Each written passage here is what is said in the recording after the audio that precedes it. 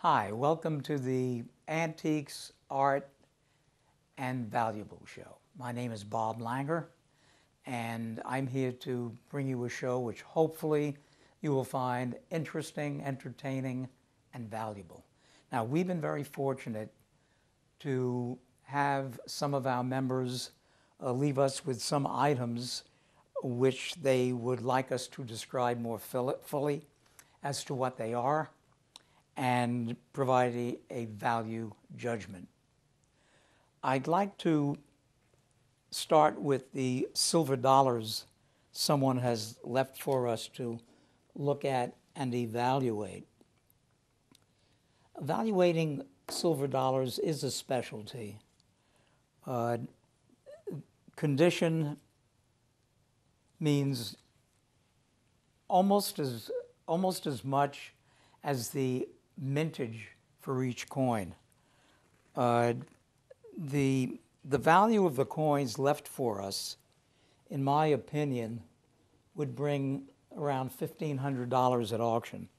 The most valuable being the 1878 Carson City minted dollar, which in my opinion is uncirculated. Now, how does one establish uncirculated to almost uncirculated to fine, extra fine, good, very good? Most of it is done with the feathers of the eagle in the background. If the feathers are rubbed out to a certain degree, or if the breast of the eagle is rubbed out to a certain degree, it diminishes the condition and also the value of the coins. 4 of these are uncirculated, despite the fact they have some bag marks. That means that when they came out of the bag, let me back up a little bit. When these are minted, they're minted fresh and then placed into a bag by machine. When they were placed into the bag by machine, there was very slight damage to the face or the back, but someone dealing in coins would make that kind of determination. A good coin is really something that's a cull, C-U-L-L. That means that it just has silver value. The silver value in all of these coins and all silver dollars are dependent upon the silver, the dollar value of the silver at the time they are purchased. When silver was around $40 an ounce, each silver dollar had a value of around $35 or $36. When they're in this condition, the values get up exponentially. 4 of these are in beautiful condition and would be of value to any collector. Now, with pennies and dimes and quarters, the valuations are different, but the study is the same. On certain quarters, they look in the front and they see if a leg is rubbed off. On a penny, they'll look at the back of the Lincoln Memorial to see the condition there. All coins are different. Gold is different. The condition of gold coins and the mintage could bring up values $10,000, $20,000, $30,000 each. If it's a regular gold coin, you'll get the value of the coin plus a value for the date plus a value for the condition. One of our neighbors brought in this sculpture. At first glance, it's Greco-Roman because the figures are wearing togas. However, it is neither Greek nor Roman. It's actually from Pakistan.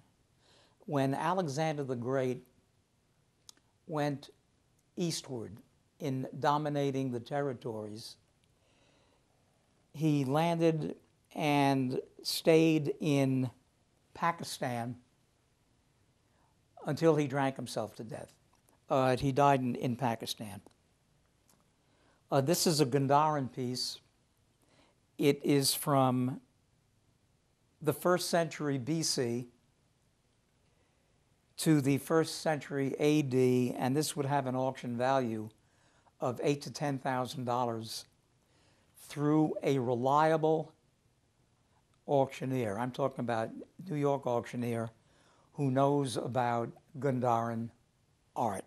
If you call in one of these individuals who places full-page ads in many of the publications reaching us where they'll come in and buy everything, they may look at this and not know what it is, not even make an offer, or they may offer you $500 just to take a chance on what it is. I'm sure that if you went into a Florida auctioneer with this, he would not know what it is. This is really a very special area of collecting. On the other hand, this is a beautiful bronze, which I believe is Tibetan, probably Sino-Tibetan, from the 17th century. The iconography of the deer means tranquility and long life.